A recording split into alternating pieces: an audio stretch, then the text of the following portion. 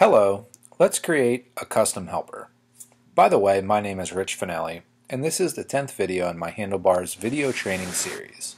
And by the way, every video in this series is available on YouTube completely for free. If you like this video, please check out my website, richfinelli.com, for more great web development videos. In this video, we'll start learning about custom helpers. There's two types of custom helpers, expressions and block. To learn the difference, let's look at the difference between basic expression tags and basic block tags. Expressions are tags we use to pull in data. What's inside the expression is evaluated from our data. So some examples are name, location, and house.seat. These aren't custom expression helpers. These are just expression tags. Blocks. Each, if, and with are all examples of built-in block helpers in Handlebars. These are built-in helpers. We can make our own custom helpers to format data or basically do anything else we want that we can do with JavaScript. In this video, we'll learn about custom expression helpers. Okay, helpers are always first registered in your JavaScript file. So we use handlebars.register helper. It takes two arguments, the name of your custom helper as a string and a callback function. So we'll call it whatever we want because this is what we're naming our custom helper. And then the second parameter is your callback function. So we'll say function, and this is where the meat and potatoes of our helper will be written.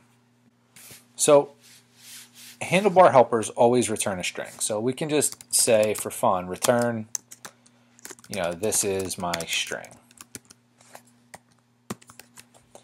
And that does nothing by itself. What we have to do is we have to go and use this name and we have to go add it to our handlebars template. So we're just going to say format name.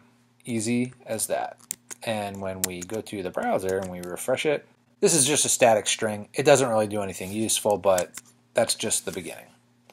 So we can go back to our JavaScript, and now we could say, we can go to our callback function. We could say, okay, the callback function takes a number of arguments. We'll give it one, and we'll call it property, because the argument is usually a property from your data.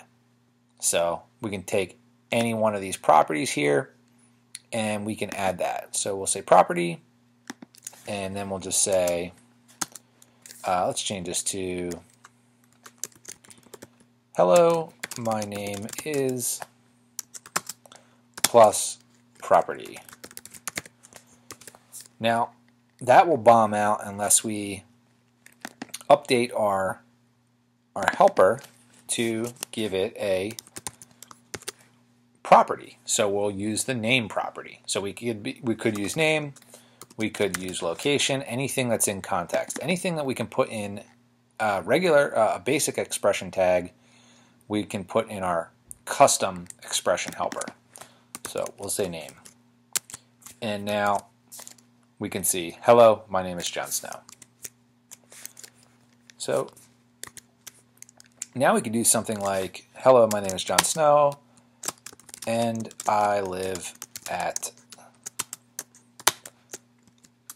house.seat.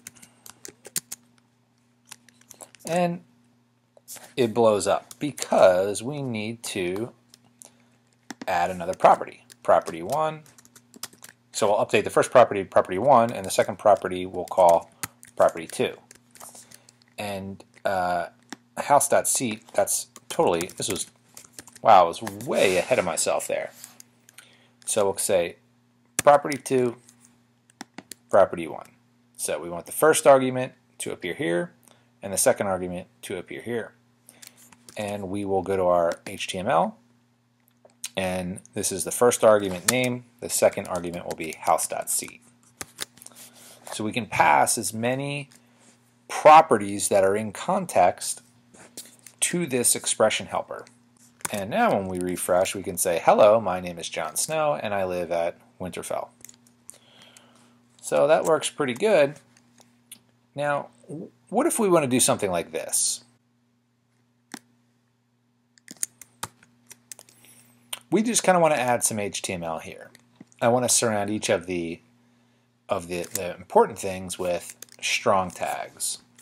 So what's going to happen is we are actually going to get the HTML. According to the Handlebars documentation, when returning HTML from a helper, you should return a Handlebars safe string if you don't want it to be escaped by default. There's a special method that we can use to make sure that Handlebars doesn't automatically escape our HTML. So what we can say is return new, we use the keyword new, handlebars.safe string, and we'll close that too. And we don't want to put the semicolon anymore. And now we can see it's no longer escaping our HTML because we used handlebars safe string. So that works out pretty good. Now let's say we update our JSON file to add a phone number for each house, because hey, we might want to give Jon Snow a ring at Winterfell. But when this data is coming in, however we're getting it, it's not really formatted to look pretty on a website. It's just 10 numbers there. So we can create a helper to format that data. That's what helpers are really for. It's a big advantage of them. And we'll call it whatever we want, so it makes sense to call it format phone number.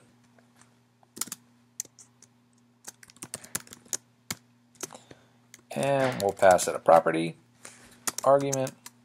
And I don't have to use the word, this is a function, so the argument can be whatever name I want. I'm calling it property because I think that makes sense, because that's that's what you're operating on, but I could certainly call it, phone if I wanted to, or phone number.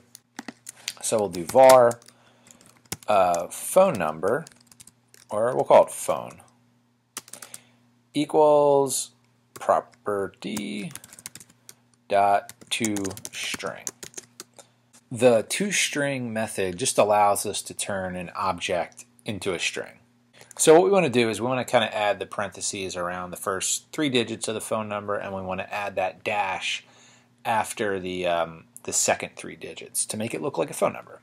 So we can say return, and then add the first parentheses, and then just say phone.substring, and then the substring method just allows us to first specify, okay, what is our starting, and then from the starting, how many digits, or how many characters, I should say. So we're starting with the first 0, and we're from the 0, 1, 2, so the first 3. And then we'll add the closing parentheses, and then we'll do phone.substring, and now starting with the 4th character, we'll do the next 3. And then we'll use the dash, and then finally we'll do phone.substring, and then 6, 4. And we're formatting that phone number. So now what we need to do is we need to go over to our index.html file, and we need to add that helper. So we'll put this one inside of a paragraph tag and format phone number, and then we'll do house.phone,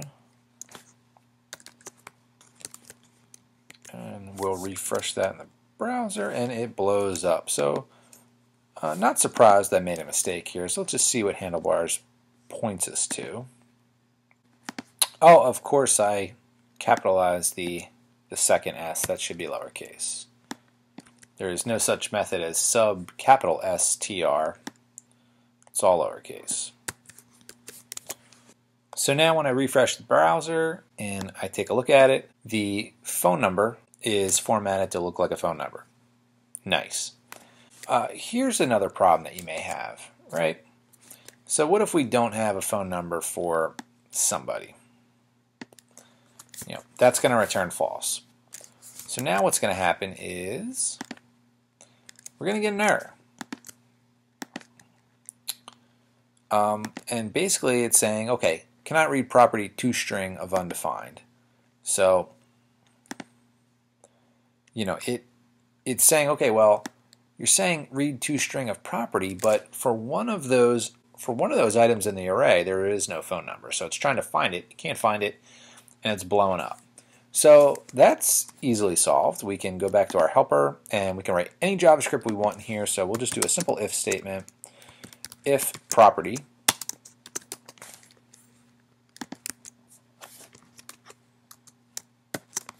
so basically, if this property that's here results as true, we're going to execute this JavaScript. If not, then skip it. And there we go. So now we get our phone number for Jon Snow, but for Tyrion, who doesn't have a phone number, we will not see a phone number for him. So that is what we can do with a Handlebars custom expression helper. In the next video, we'll explore custom block helpers and see how they can help us.